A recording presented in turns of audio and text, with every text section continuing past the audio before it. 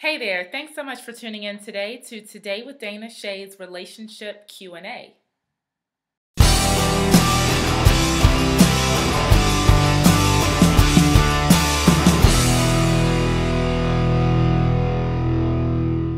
Today's question comes from Joel in Bear, Delaware, and Joel writes, Dear Dana, I go to school with a girl I really like.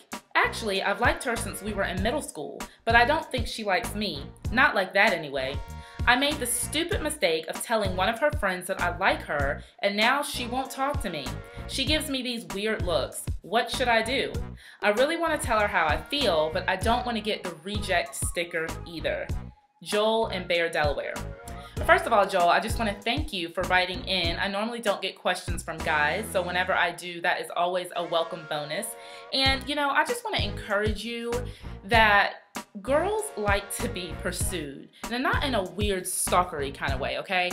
But we want to be pursued. We want to know that you're interested enough in us to actually put yourself out there and to take a chance and pursue us. Something else I want to tell you, Joel, is that you need to just develop some courage here. If you really like this girl, you're going to have to make a decision whether you're going to be courageous and go after her, or if you're going to sit on the sidelines and not take a risk.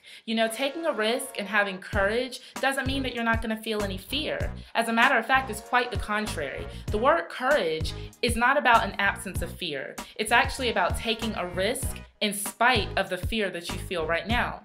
So I would encourage you to be courageous and to actually pursue her, because if you don't, you're always going to wonder what would have been if you only would have had the courage to pursue her.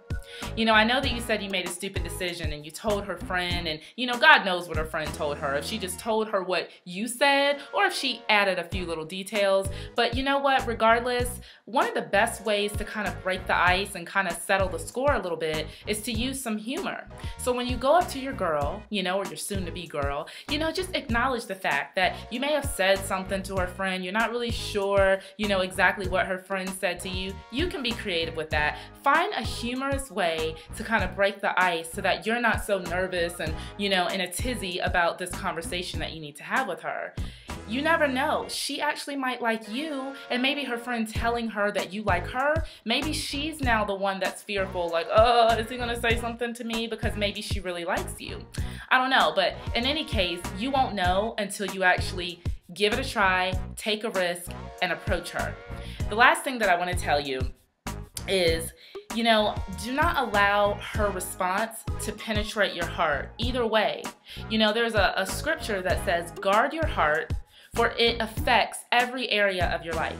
Now, what does that mean? That means that if she rejects you and if she's not interested, if you allow that to penetrate your heart, then that can affect you in every other relationship. You can become someone that develops low self-esteem. You're always second-guessing yourself. You're not going to take risks because, look what happened the last time.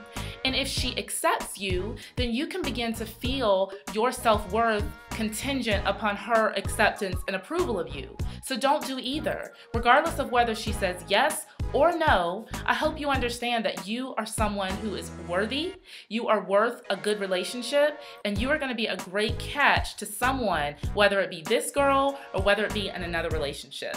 So Joel, I hope that I have helped you today.